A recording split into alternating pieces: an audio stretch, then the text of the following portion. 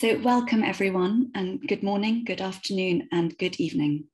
It's a real pleasure to moderate this panel. I know we're going to learn a huge amount from our wonderful panelists on what is really a very prescient topic. We are joined from around the world by 4 leaders in the field. I'm going to introduce them very briefly because I'm sure they're all familiar to you already. So first on my screen, Jose Francisco Caliche, United Nations Special Rapporteur on the Rights of Indigenous Peoples. Dr. Dali Sambo Dura, Chair of the Inuit Circumpolar Council. Professor Shin Imai, Director of the Justice and Corporate Accountability Project at Osgoode Hall Law School at York University. And Dr. Jonathan Liljeblad, Associate Professor at ANU's College of Law. So first, I want to thank our panelists for their contributions and their time, and especially for those panelists for whom this is a really rather inconvenient hour. Today, our discussions will be structured as a roundtable. We'll touch on 4 different topics with 1 or 2 panelists leading the discussion of each topic and the others contributing examples or case studies from their experience.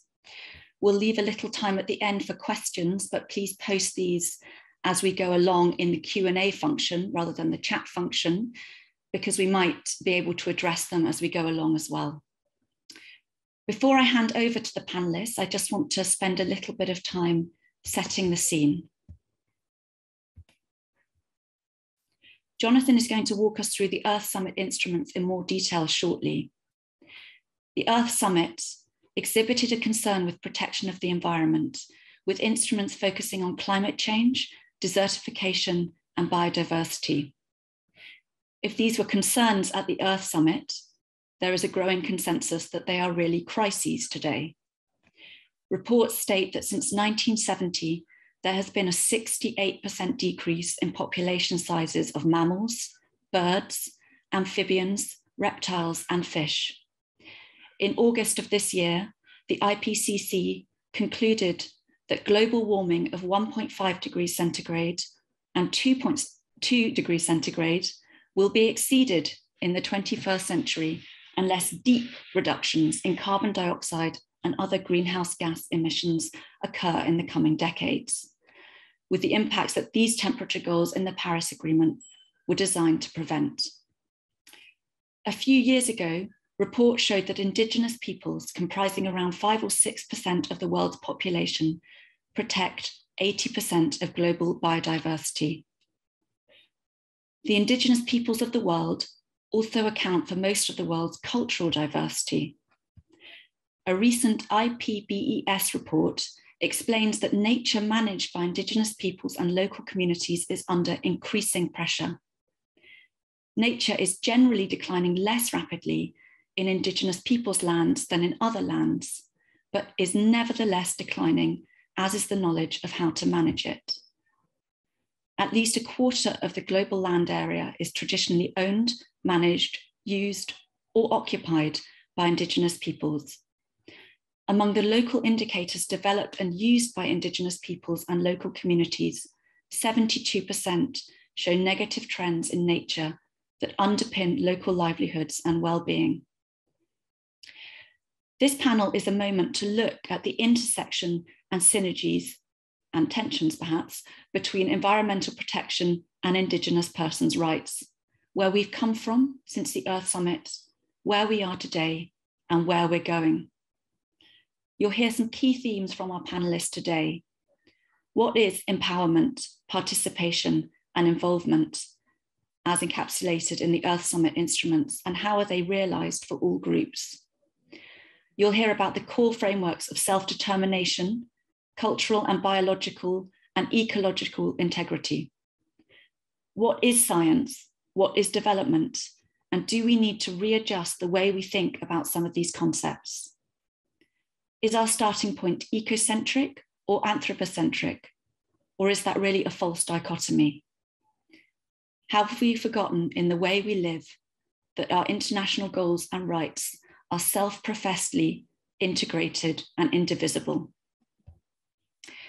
As we take a moment to explore some of these concepts, it's also a chance to exhibit some of the openness that we saw a nod to in some of the Earth Summit instruments, to sit back and learn about different ways of considering concepts and ideas that are rarely scrutinized, as well as gaps in implementation. And with that, I'll turn over to Jonathan to give an overview of the relevant legal framework, including the Earth Summit instruments. Thanks very much, Jonathan. Thank you for that introduction, Meryl, and hello to everyone in the audience. I'm speaking to you today from Canberra in Australia, so it's approaching 3:30 in the morning. But as part of that practice, I'll just make a note of this, that here in Australia, we traditionally begin with a reference to country. And so by that, I mean that in speaking to you from the ANU campus, I'm speaking to you from the lands of the Ngunnawal and Ngambri peoples. And so we acknowledge the traditional ownership, their traditional ownership of this land, and pay our respects to the elders past, present, and emerging. And we also acknowledge the continuing issues of sovereignty, which I think is one of the themes that you will pick up on today. So in introducing or beginning the discussion today, I'm trying to do a very brief summary about the nature of the international legal framework for Indigenous rights, Indigenous peoples, and the environment. And to do that, I think it is perhaps easiest to think about it in terms of a larger context of developments in international law. And by the context, I refer to three general trends within the international legal system that have taken place that affect and impact Indigenous rights with respect to the environment.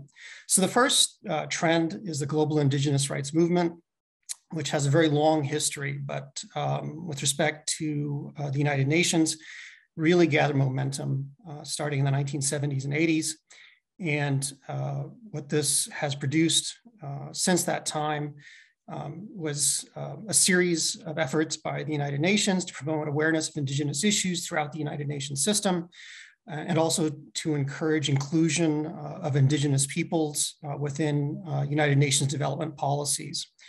And so what I refer to specifically as examples is the 1993 International Year of the World's Indigenous Peoples, which was then followed by 2 consecutive decades, the first and second decades of the world's Indigenous peoples, and which culminated in the 2014 World Conference on Indigenous Peoples. So one of the byproducts of this is that there is now a permanent forum on Indigenous issues in the United Nations. So that started in 2000, which serves as an advisory body to ECOSOC and coordinates the United Nations work on Indigenous concerns.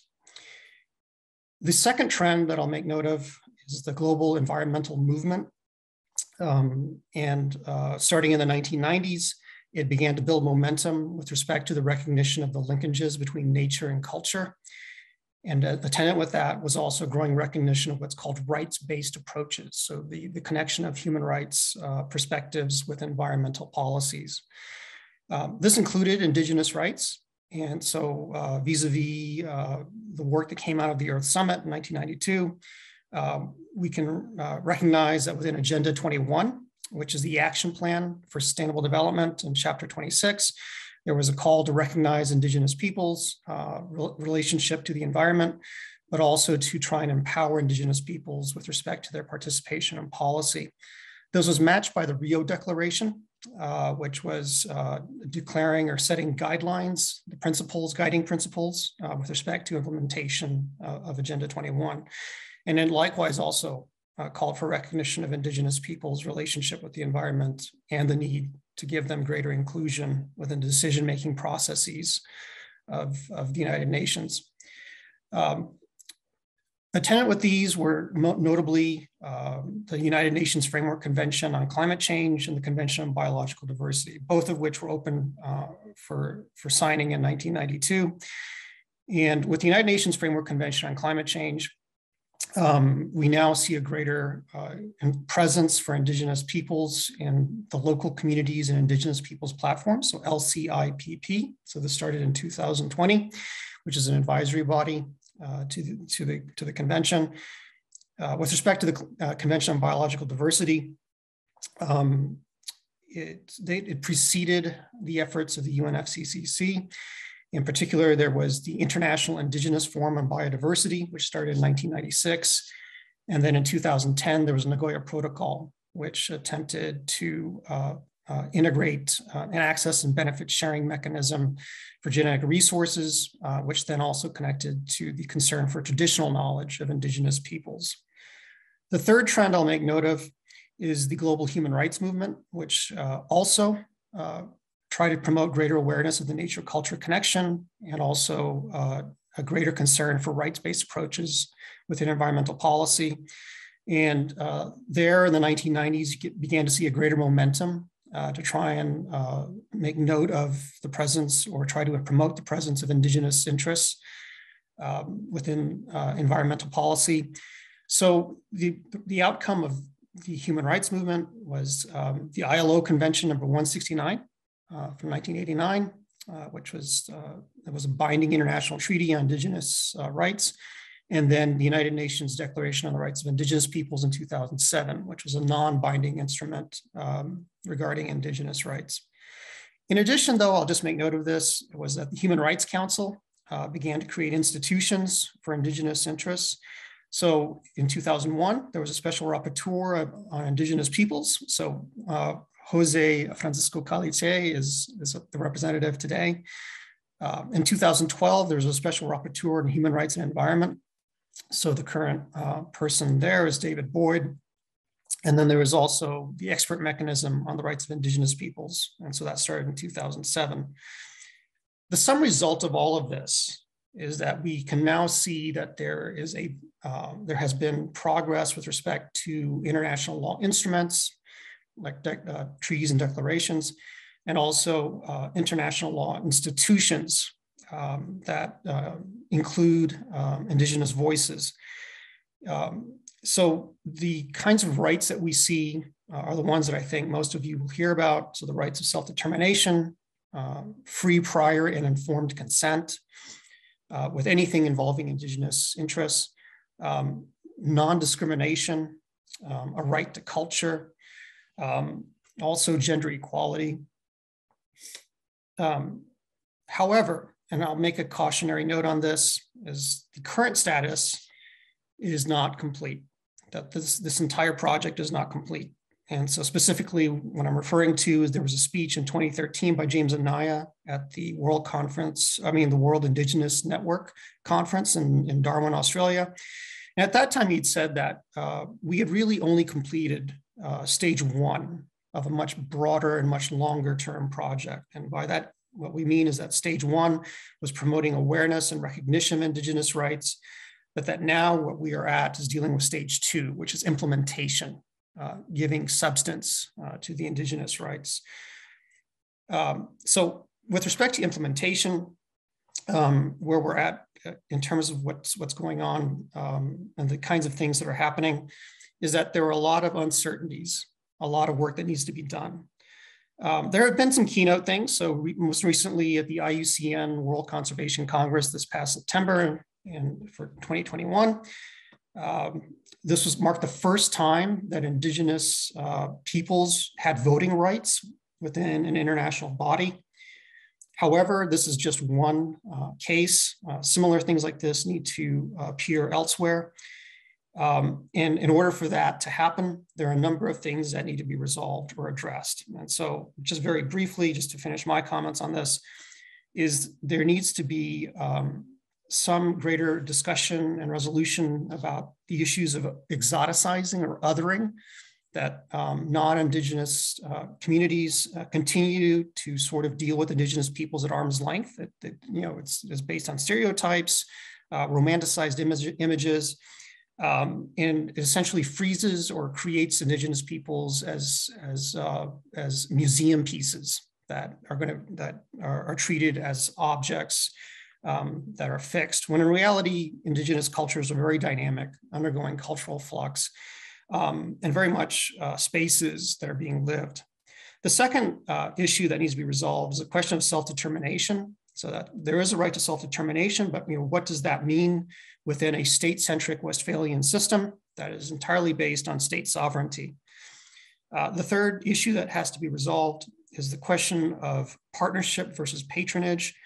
And by this, what I mean is that there is continuing to be an issue of token representation where Indigenous peoples are accorded a presence in a lot of international decision-making forums, but then their concerns are never included within decision-making. The participation is not meaningful. The fourth issue that also has to be resolved is the continuing primacy and preference being accorded to scientific research and commercial advancement over cultural property, self-determination, and traditional knowledge. And it's an issue about how Indigenous concerns are addressed relative to the interests of scientific researchers and corporations. The last thing that I'll make note of here also is a greater address as to the meaning of the nature-culture connection. Increasingly, a lot of scientific work that's being done is recognizing that anthropocentric interests, ecological integrity have existed and have been interrelated over time. Whereas with Indigenous peoples, this is something that's been well recognized and acknowledged throughout our existence. And so this particular tension also has to be addressed. So I'll finish my comments there, and I'll defer to anyone else on the panel. Thank you very much, Jonathan. Jose, did you want to add something on free, prior, and informed consent?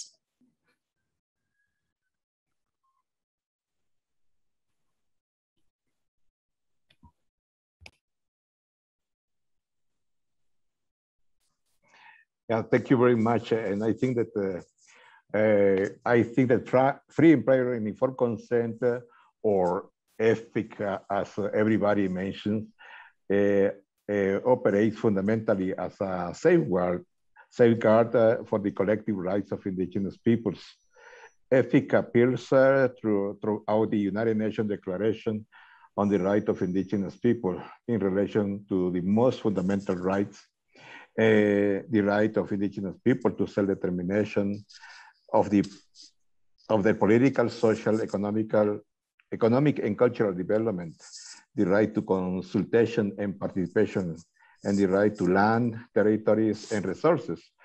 Out of the 12 articles of the United Nations Declaration that touch FPIC, Article 19 address it most directly. It provides that states shall consult and cooperate in a good faith with the Indigenous people concerned through their own representative institutions in order to obtain their free, prior, and informed consent before adopting and implementing legislative or administrative measures that may affect them.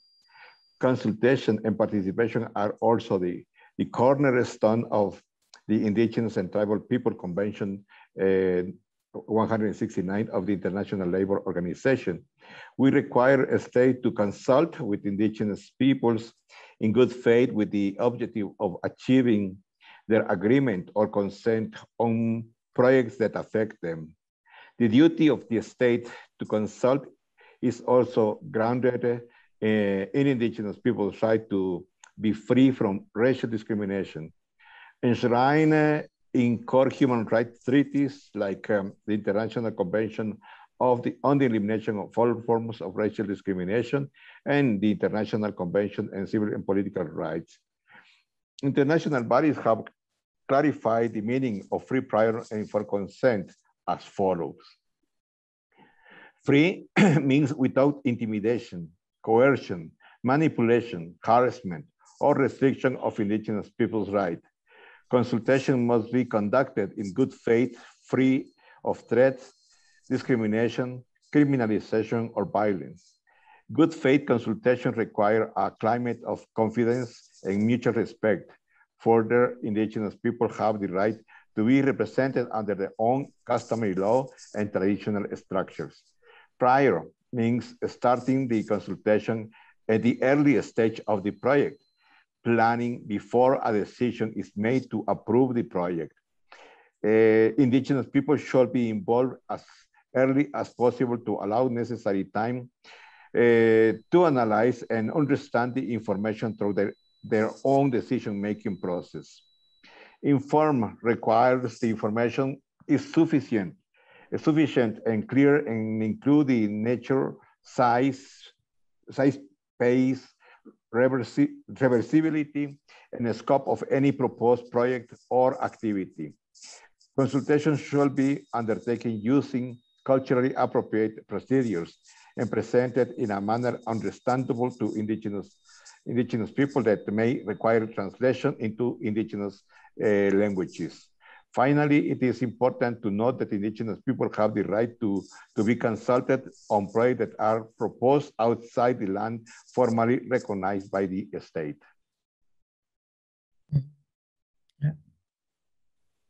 So thank you. Thank you for that deep explanation of free, prior, and informed consent that I think links very nicely with a lot of the themes that Jonathan brought up, including relating to self-determination. And Dali, would you like to? Yes, on this point about the right to free, prior, and informed consent, and thank you so much, Francisco, for outlining in more detail not only the substantive elements of free, prior, and informed consent, but also the procedural elements. And I think that both need to be taken into account, especially because free, prior, and informed consent is sourced in the right of self-determination. But I also wanted to make note of the fact that there are a couple of other C's inside the provisions of the UN Declaration, and specifically the term control. If we think about the term control, and especially in relation to determining the priorities for development within our lands, territories, and resources, some of the other provisions specifically related to lands, the term control typically does mean that you have authority over all of that subject matter. So if we think about free, prior, and informed consent and the use of the term control in the UN Declaration provisions, though it is not explicitly stating free, prior, and informed consent, control suggests that indigenous peoples have control. So I'm suggesting that not only are the explicit references to free, prior, and informed consent, but wherever the term control is used in the declaration is significant. In addition, the term cooperation, that states shall do X, Y, and Z in cooperation with, or in collaboration with, which suggests a partnership and not a unilateral imposition of something over indigenous people. So I think it's important for us to understand how these terms entered into the UN Declaration, how they're understood and interpreted by indigenous peoples. So in my estimation, free, prior, and informed consent is not relative to only those explicit references. But if we think about control, if we think about in collaboration with, in cooperation with indigenous peoples, the notion of indigenous peoples engaging, especially in partnership, is much broader than what might be suggested by others as to the notion of free, prior, and informed consent. Thank you. Thank you, Dali. That was excellent explanation of the scope of the principle, really, which sits at the core of some of the principles that we spoke about in the introduction, and some of what Jonathan mentioned as well. Shin, did you want to give an example of perhaps what happens when some of these principles are not respected?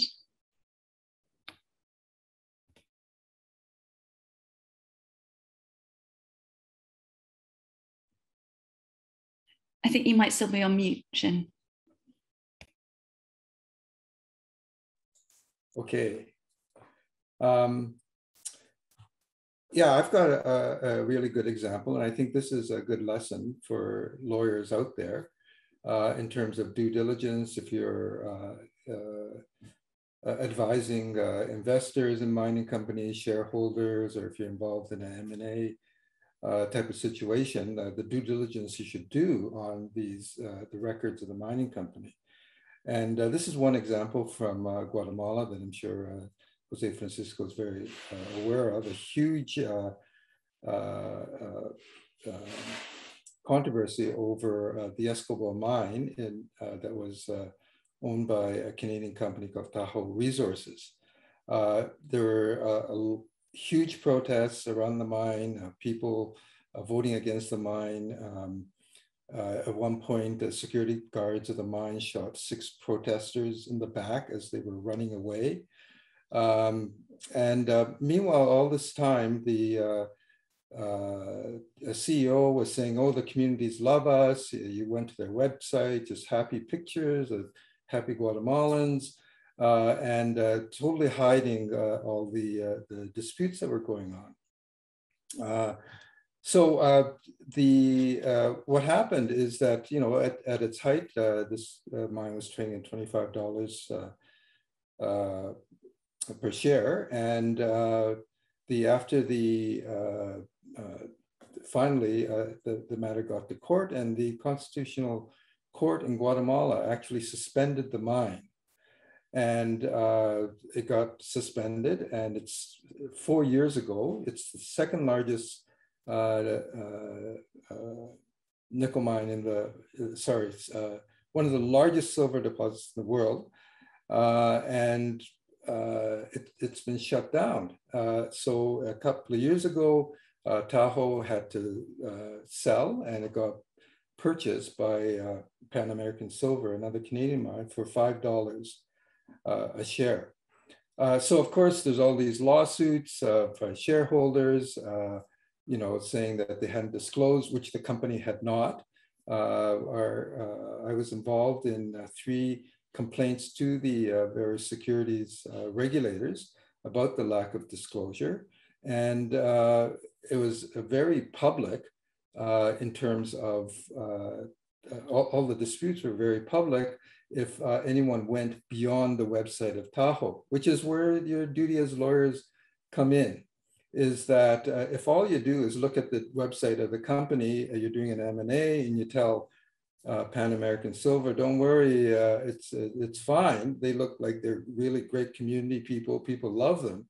You don't go behind that. You're not doing your job. And you're also exposing yourself to being a little negligent. And I think that this is a very important case. I have others that I can explain, but I think that the lack of consent, the lack of consultation was based on what Jonathan and Jose Francisco mentioned, International Labor Organization 169, which is not one that's it hasn't been adopted by very many countries, but in Latin America, the most of the countries in Latin America have, not all of them, but most have. Guatemala had. The court looked at ILO 169, the Convention on Indigenous and Tribal Peoples. It says that there should be consultation. The state had not consulted, and so the court shut it down. So that's my example. Thank you very much, Shin. So next we're going to move to another topic, and we've heard from Jonathan in his excellent overview of many principles in a very short period of time about the importance of non-discrimination, about placing a gender lens on both the conception of the rights and also their implementation. And we've also heard a little bit about customary knowledge. And now Jose Francisco is going to develop that conversation a little bit more. Well, thank you very much.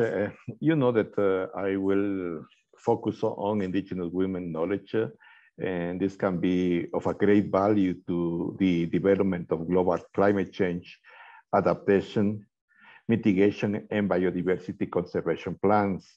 Western scientists, and policymakers have only recently begun to recognize this. And there is still a strong need for further research into this area. Climate change adaptation and mitigation plan must consider both the contribution of Indigenous women's knowledge and the disproportionate environmental burden indigenous women bear, and fully integrated this knowledge into all aspects of the environmental law and policy globally. Because of the history of indigenous women exclusion from policy making process, it will take a substantial investment to meaningfully integrate their knowledge into this space. This work has already begun, exemplified by the facilitative working group of the local community and indigenous people platform, which was established at COP24 for indigenous people and local communities to exchange best practices in climate change mitigation and adaptation. This group has emphasized a focus on engagement, inclusion, and partnership with indigenous women and knowledge holders. States must follow in this effort. International law requires that we do so as a means of upholding indigenous women human rights. Indigenous women's rights are being neglected at the local, regional, and international level, despite being enshrined in international law through the UN Declaration and the Convention on the Elimination of Discrimination Against Women.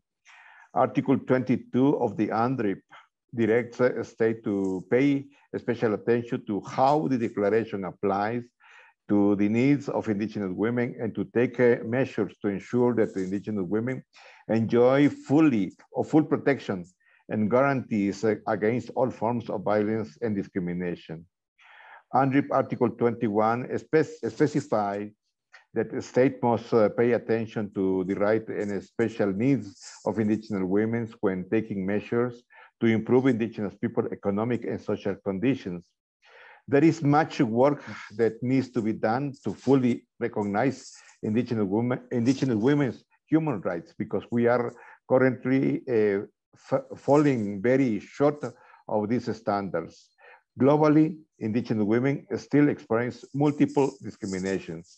This has resulted in indigenous women suffering disproportionately high rates of extreme poverty and gender-based violence, and disproportionately lacking access to health, education, and other basic services across all geographic regions.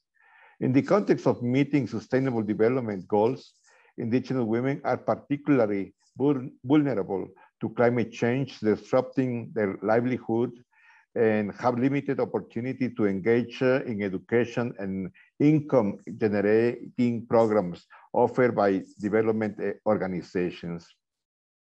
Priority should also be given to actions aimed at implementing the rights to conservation and protection of the environment and the productive capacity of indigenous territories and resources.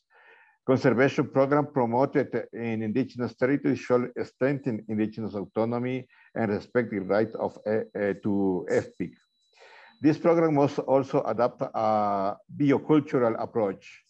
There is a correlation between the protection of cultural and linguistic diversity and the protection of biodiversity, which has been recognized by the Convention on Biological Diversity, Article 8J, stipulated that the commitment of a state to protect and promote indigenous knowledge as driver of biodiversity protections. Due to the fundamental role that indigenous women play in the transmission of indigenous languages and knowledge, it is essential to promote action that strengthens women's leadership and political participation. It is also necessary to promote policies to reinforce the transmission of indigenous languages and knowledge to future generations, and to recognize the role of women as guardians of knowledge as a way to prevent and mitigate future negative effects of climate change. Despite facing extreme marginalization, indigenous women have been leading their communities in their fight to protect their territories and natural resources.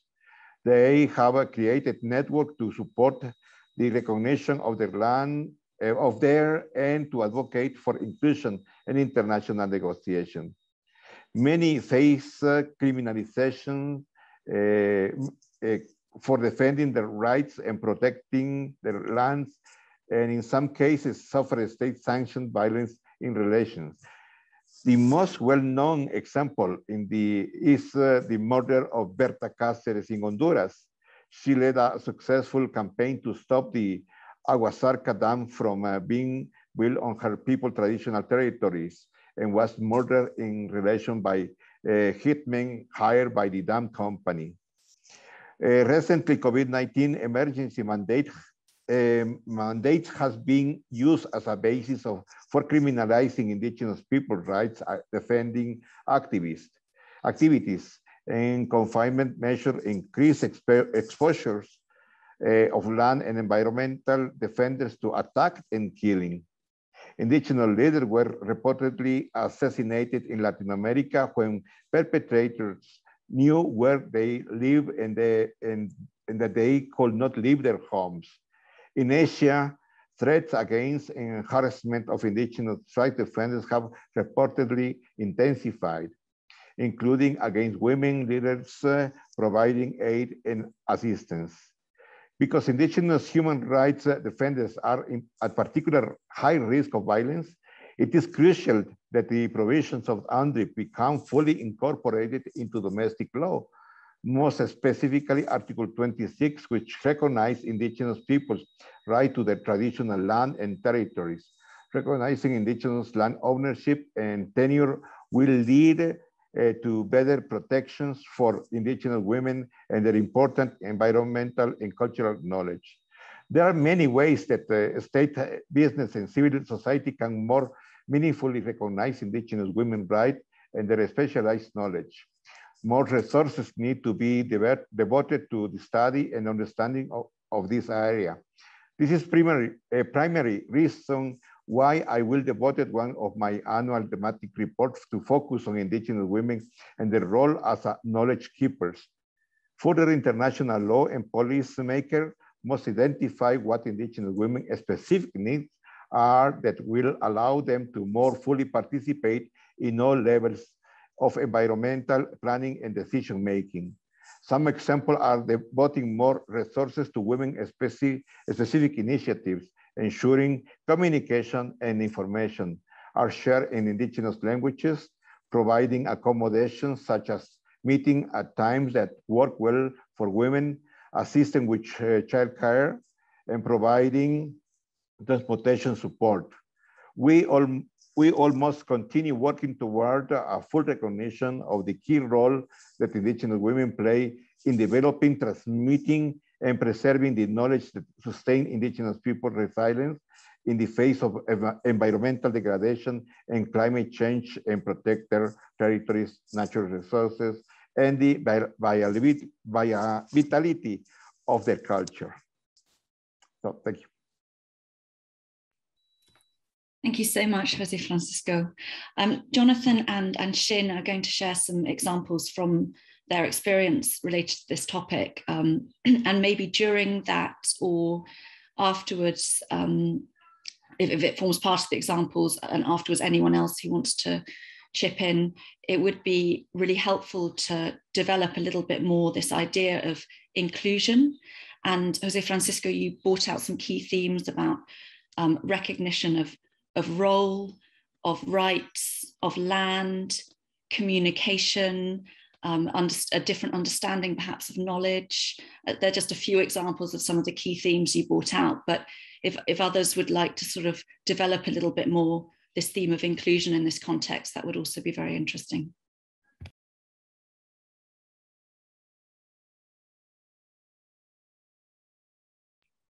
Xin, do you want to go first? Yeah, I don't have much to add. I mean, the experience, to what, especially what Rapporteur said, just the experience that I have is that they are, I've got many cases where women are the lead. I know of many cases where women are leading the fight. I'm thinking of Maxima Acuna in Peru, against Newmont Gold, probably the largest or one of the second largest gold mine in the world. There's another case in Guatemala where women have been alleging that they were gang raped by a Canadian security force of a Canadian mining company, and they've been leading an incredible fight. And right now, as we speak, the Canadian mine, after the lawsuits, had to sell at a loss. But it was taken over a Swiss company, and they're really pushing now, and the place is under military occupation. Her house has been shot at. A guy that in the previous confrontation is in a wheelchair. I just saw a picture just a few minutes ago. The police are raiding his place. He's in a wheelchair because he was shot by the security guards, and there's a lawsuit in Canada about that. The police are in there again.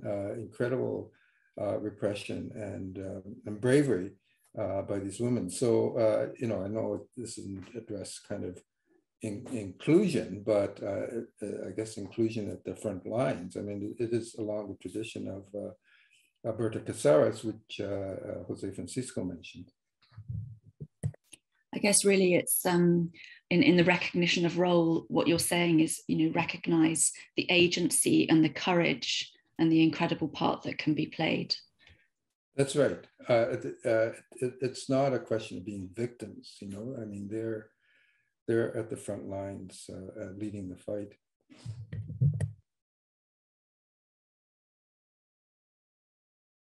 Jonathan?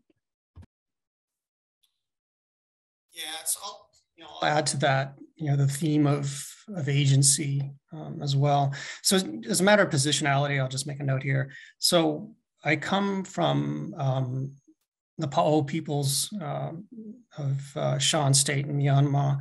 And in particular, my family is coming from an area around Inle Lake, Town G, which is an area that has, the lake itself has about 16 or 17 different indigenous communities, peoples that are coexisting together.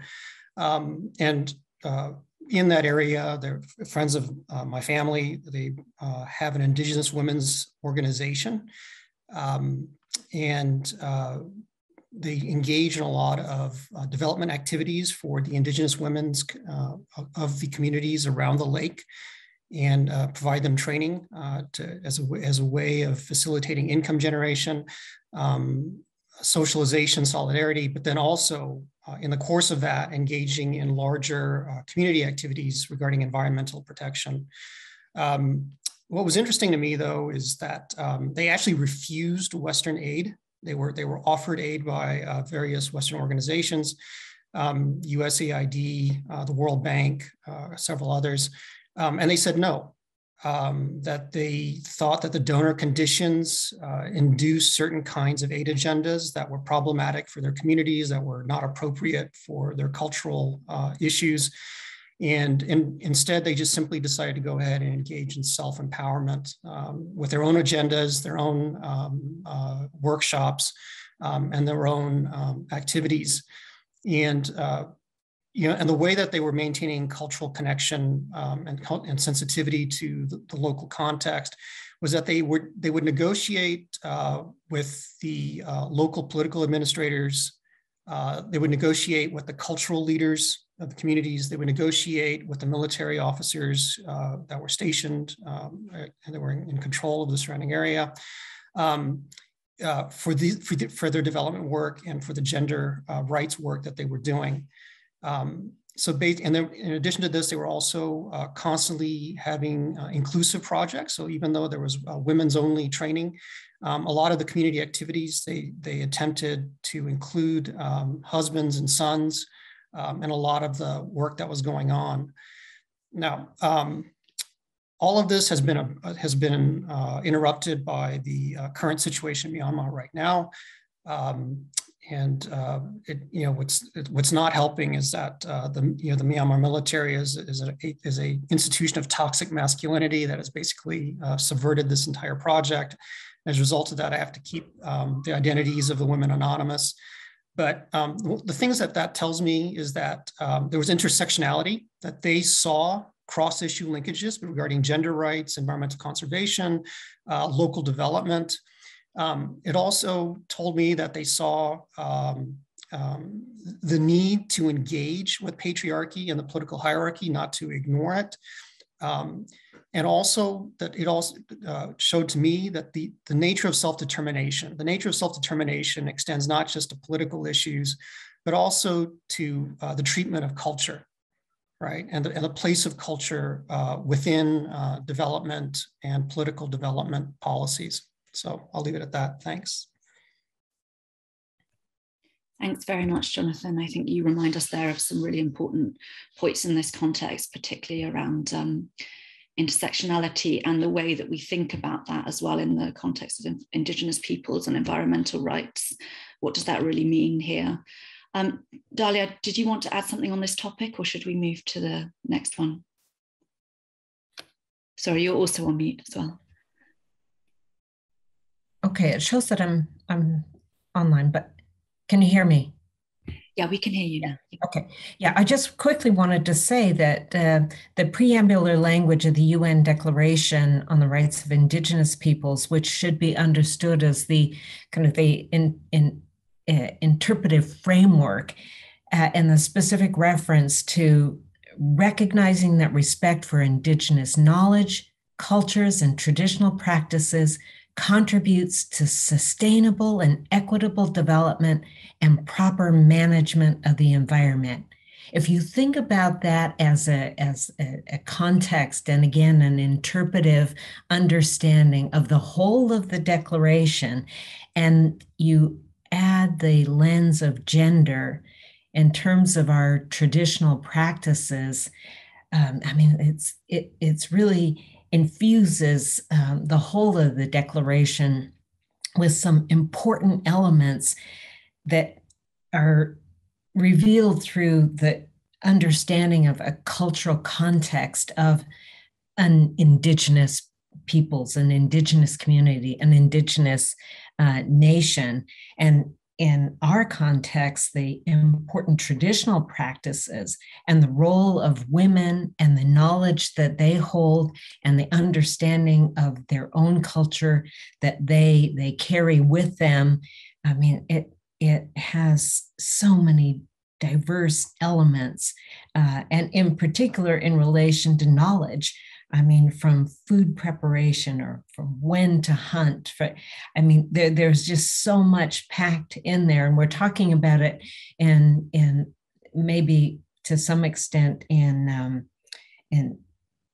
terms, you know, relevant to the theme of this gathering. But I just want us to be mindful that there's so many diverse elements to gender, Indigenous knowledge, our cultural context, and our traditional practices. Thanks.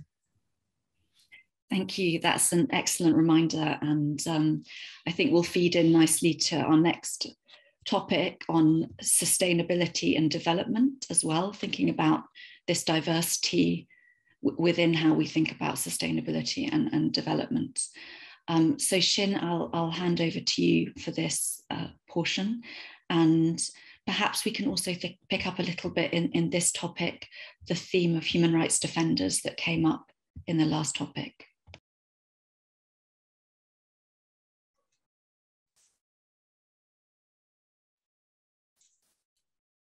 Yeah, thanks. Thanks, Meryl. Yeah, I think it's a big issue.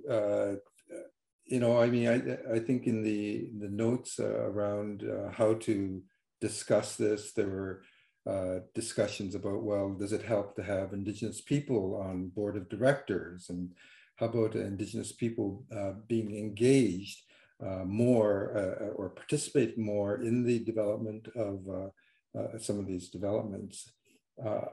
My experience is from mining. That's what the corporate accountability does. We just focus on extractive industries. And I'm just going to give you an example of a case in Peru that we've been dealing with the last 10 years, so just to illustrate what the problem is. So in the mid-60s in Latin America, there was sort of a wave of land reforms. And so there were these things called big haciendas, which were owned by Spanish, and they had peasants working them. Well, in the reforms, the peasants were given the land to own collectively, and they're called campesinos in lots of areas in Latin America and Mexico. They're ejidos, and so they got these lands to own collectively. This particular community in Cajamarca, Peru, that we've been working with, had their land expropriated in the mid-90s. They were paid $35,000 US by Yanacocha, which is owned by Newmont, or half owned by Newmont, American company. Newmont then mortgaged the land for $85 million. So that was the worth of the land. At its height, Newmont was pulling in $1 billion worth of gold from the mine.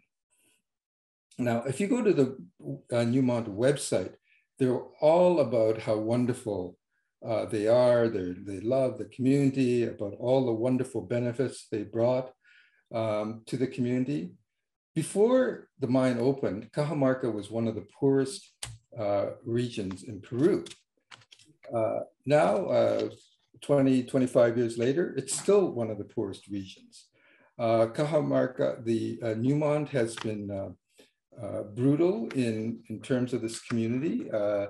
We started a lawsuit with respect to this, the payment of $35,000 for a piece of land that's worth $85 million. They fought us. They have really high-paid lawyers in Peru and the United States. They fought us all the way on procedural issues. They said the community didn't exist. On the other side, like, we're volunteer lawyers. Like, we all have other jobs in JCAP. The lawyers in Peru are just volunteer lawyers. We're just this little ragtag group. When the campesinos have to go to Lima, we pay out of our own pockets for them to go to Lima. So it's not a fair fight at all. So there's two points I want to make from this story. One is this whole thing about community social CSR, corporate social responsibility, and it's a fig leaf. I can't comment on whether every single mining and extractive company is bad, because I haven't researched every single one. I know the ones that we deal with. I mean, we get the complaints, so there's problems with it. But the mining industry never mentions names. They say we have a great record, we're very community oriented. They never mention names. They haven't done a study of all the companies either. So they can't say whether their corporate social responsibility works or not. What I see is that these nice sounding guidelines, and these companies get together and they have international groups of like the ICMM, like the International Council on Mining and Metals, and they participate in all these UN groups, just wonderful. They believe in free, prior, and informed consent, the Equator Principles, the banks, they all believe in all this wonderful stuff. But none of it is enforceable. They're just words. And what I see on the ground is this quite ugly spectacle of, it's a carrot and the stick. The benefits or bribes are offered to anyone in the community who will consent to the extractive activity. And it's accompanied by really brutal formal and informal repression, assassinations, rapes. When I'm talking about rapes, I'm talking about rapes by Barrick Gold, which at one point was the largest mining company in the world. Massive gang rapes by its hundreds of women, and in Papua New Guinea by its security guards. Barrick for 5 years did nothing. The women went to annual general meetings and they said, look, this is gang rapes going on. Barrick did nothing. The head of Barrick says, well, what do you expect me to do about it? I've got 5,000 employees, and gang rape is a cultural habit in Papua New Guinea. It only ended when law students from Columbia and Harvard went, investigated, documented, and then you got other organizations like Human Rights Watch, Amnesty, they finally admitted that it was happening and they started this process of compensation. Barrick and Newmont are the world leaders in CSR. They fund huge studies, they fund organizations. They're in, anytime there's kind of a voluntary CSR thing, they're in there, they're funding it. So, but on the ground, you see something that's really, really very different. So, so this brings me to my second point. How about more Indigenous participation? Would it help if there were more Indigenous people on boards? Would it help if while a mine was being developed, you had an advisory committee of Indigenous people working on it? And I think that that would be better than nothing, maybe. But on the other hand, you're not changing the model. The whole point of a mining company is that it has to go ahead. They don't go there saying, oh, well, should we go ahead or not? All the financing that they're getting, sometimes they're under these tax pressures, they flow from financing, they have to get the mine going by the end of a certain term. There's all the pressures to get going on. And so there is not an incentive to actually consult. There's not an incentive to seek consent. There's an incentive to make it look like they're consulting, to make it get somebody, to pay somebody to get consent.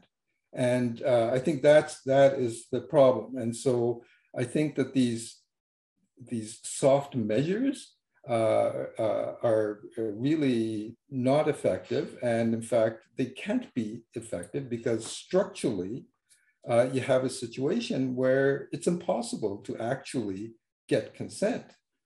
So,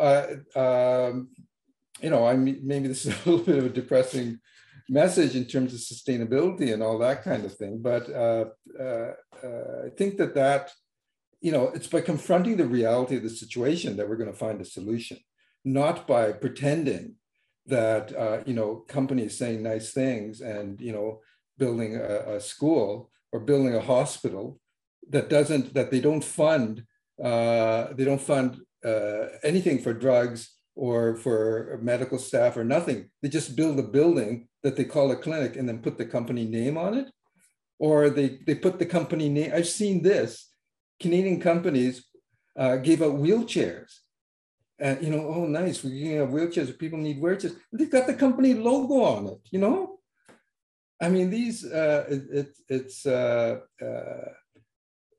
really not a very happy situation. So I'll just end with that. Thanks, Shin. I think you, I'm going to hand over to Jose Francisco in a moment, but I think you remind us of the question, sustainable development for whom? And how is that going to come about? And what does that actually mean to different people? So we're running a little over time, and I'd like to make sure we leave enough time for the next session. So Jose Francisco, I'm going to ask you to be a little quicker than perhaps the time you thought you were going to have. Thank you. Okay, thank you very much. I think that over the past few years, states have been committed to a new ambitious area-based conservation target.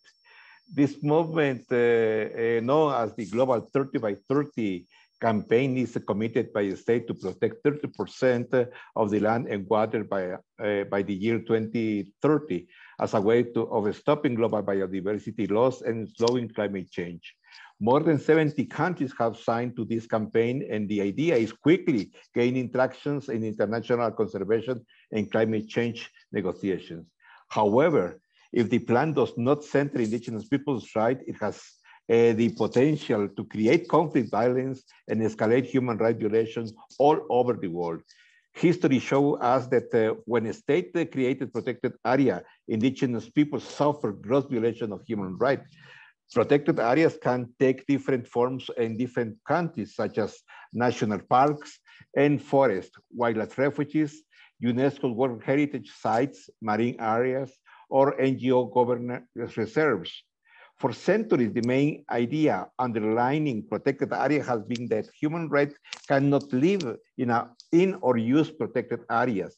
This conceptualization of the protected areas is rooted in the colonial conservation approach that views protected area as a wilderness that must be used or will not be used or occupied. This approach has led to the violent eviction and dispossession of indigenous people worldwide. This happened in many countries over hundreds of years, beginning with the national park system in the United States. This forest conservation model lead to human rights abuses, displacement, and militarized forms of violence. Unfortunately, as described above, this event still happens today, as in the case of the Kaeng Krachan Forest Complex, Thailand's largest national park. In 2013, the government requested the park be listed as a UNESCO World Heritage Site without consulting the local indigenous Karen peoples who live there. We received numerous reports that the Karen were being forcibly evicted from their communities, harassed and arrested by the state officials, and that an important Karen leader was killed after being detained by national park officers. We communicate this information to UNESCO and urge the World Heritage Committee to defer Thailand's bid to get park listed as a natural World Heritage Site due to these ongoing human rights violations. However, in July 2021, UNESCO approved the request. Our report indicated that members of the Thai military and armed national park officers are continued to harass and arrest Karen using checkpoint and video surveillance of the park to monitoring their movement and continue to refuse independent monitoring entry to the park. This experience of the Karen is an example of the dangers of what happens when state and international institutions like UNESCO ignore indigenous people human rights. We need to move to a new right-based approach to the creation or expansion of existing protected areas. On this regard, the United Nations Declaration on the Right of Indigenous Peoples and other international human rights instruments like the ILO Convention 169 must constitute the minimal standard that states need to implement in cases of creation of protected areas in indigenous territory. I think that just to see that including indigenous people in decision-making about expanding protected areas is mandated by Article 18 and 19, which establish that indigenous people have the right to participate in decision-making in matters which affect their rights, and that the state must consult and cooperate in a good faith with indigenous people to obtain their free prior informed consent before adopting and implementing any legislative or administrative measures that may affect them. Consultation is also mandated by Article 32, which establishes that indigenous people have the right to determine and develop priorities and strategies for the development or use of their lands and resources. As Deli was saying, that is the word that is very important, control of the resources. A state must learn from past mistakes. Indigenous people, human rights must be at the center of any international negotiation around potential increase in state protected areas initiatives like 30 by 30. And finally, there must be mechanisms for continuous regular engagement with indigenous people, including ensuring full and effective participation in the design, implementation, and monitoring of protected land initiatives. So thank you. And thank you. And you remind us of some of the themes that Jonathan brought out at the beginning of a rights-based approach and the importance of participation and having a voice, and the fact that even though they were part of earlier trends in Jonathan's overview, perhaps they're not actually really here for all rights at all times. Dali, do you have something to add? You've come off mute.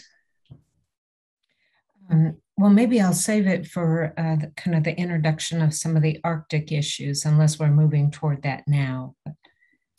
We're going to move into the last section, which I think you're leading on, which is on looking forward. But before we go into the last section, I just want to provide the CLE code, which we were told to provide towards the end, which is 285360. I'm going to put it in the chat so everyone has it. As we go through this section, which is sort of, our next section is sort of looking to the future, picking up on many of the themes that we've discussed, there are two questions in the Q&A that perhaps we can integrate into the answers and concluding thoughts. So one is about reconciling gender issues with Indigenous rights. And an example here is that in Canada, if an Indigenous man marries a non-Indigenous woman, she cannot move onto the reservoir. Sorry, the reserve, apologies. I misread the typo. And then another one about consultation and the consultation of with Indigenous peoples in Mexico during the construction of Tren Maya. So if those, perhaps all the speakers could touch on those in concluding remarks. And I've been told we have a few more minutes than programmed. So Dali, I hand over to you now. Thank you. Great, thank you very much.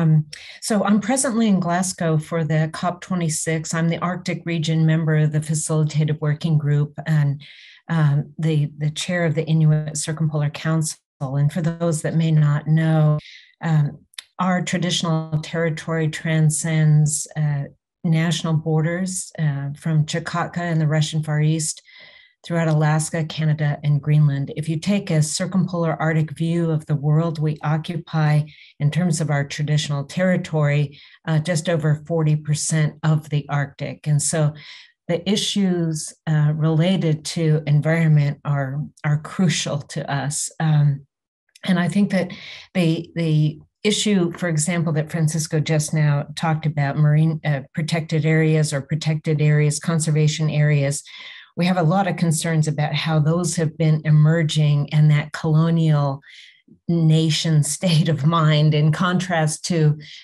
Indigenous perspectives. But I really want to turn toward the looking forward and also state that I agree with how Jonathan characterized some of the issues and themes that have emerged as far back as first contact, really, but more significantly, as far back as 1992.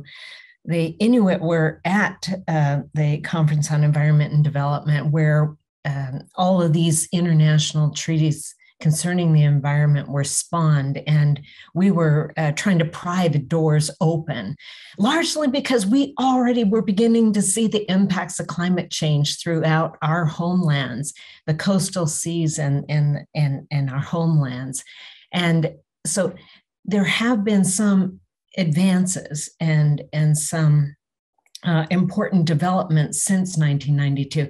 And it's largely because of the progressive development of international law and the fact that Indigenous peoples did pry open the doors of the United Nations to provide our cultural context to the whole human rights regime. So we should all be grateful that we have this important tool, the UN Declaration on the Rights of Indigenous Peoples.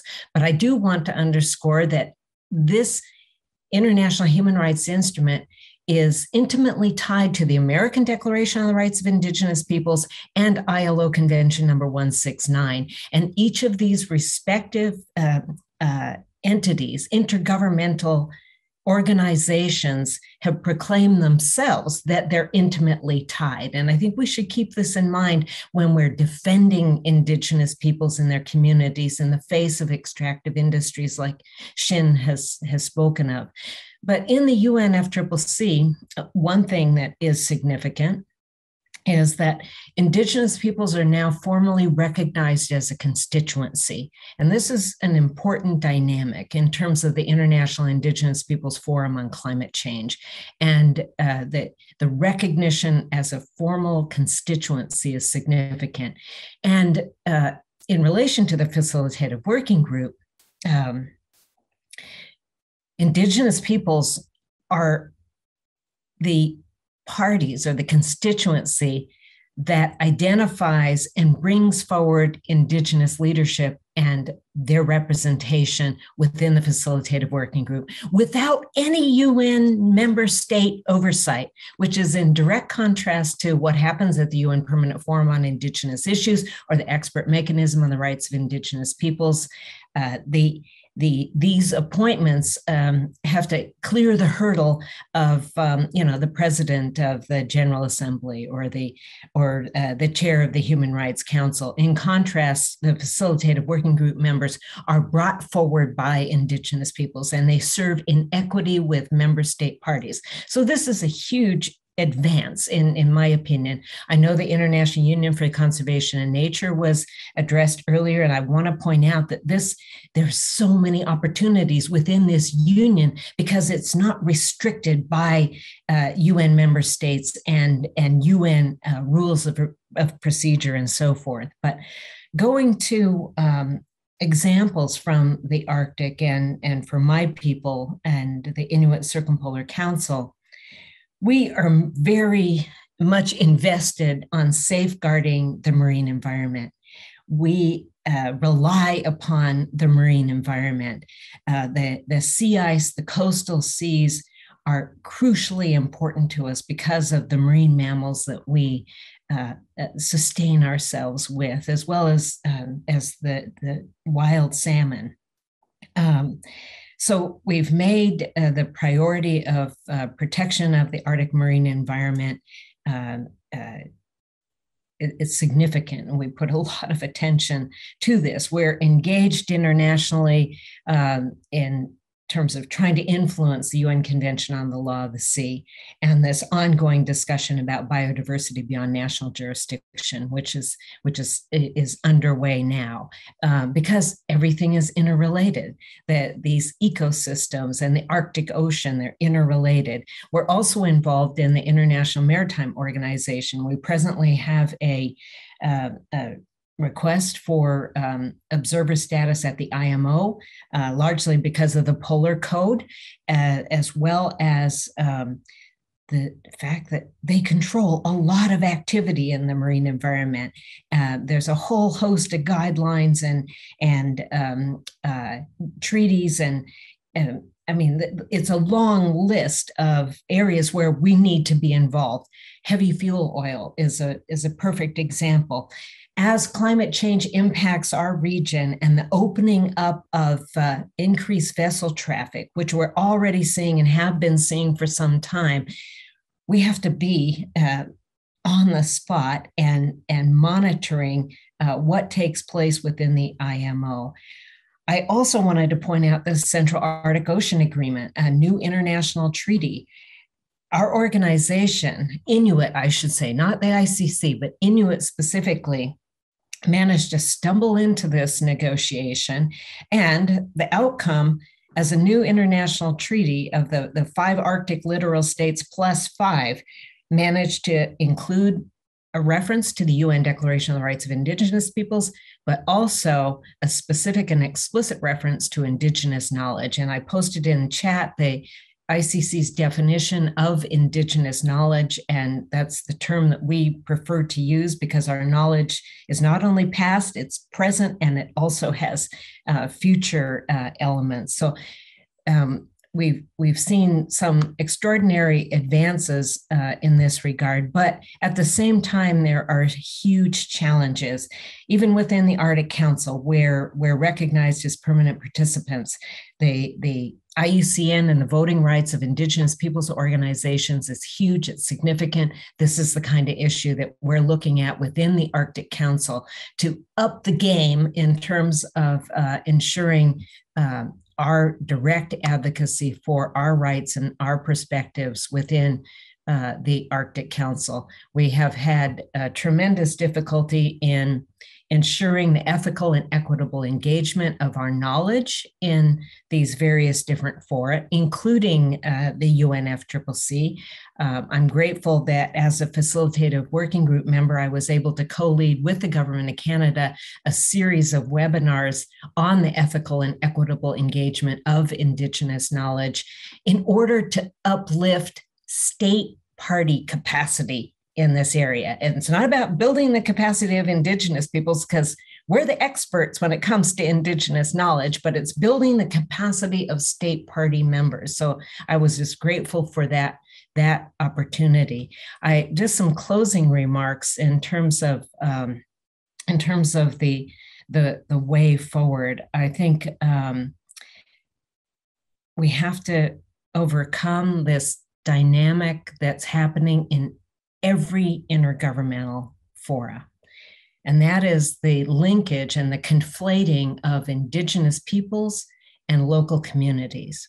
Now, I have no problem with local communities. If they want to become a force and undertake a political enterprise to influence something, more power to them. However, I want to acknowledge and give credit to Indigenous peoples and the triumph in gaining the UN Declaration, the American Declaration, the ILO Convention, and safeguarding the rights that are distinct to us as Indigenous peoples.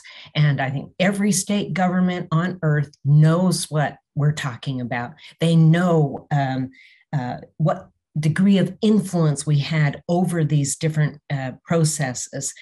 And so it's important to ensure that they're not given any leeway in the use of the term local communities, because more often than not, they're using it to deny the status, rights, and role of Indigenous peoples within their borders, and also to diminish the rights of Indigenous peoples in whatever context they possibly can. So I think we have to be really careful about how this is done.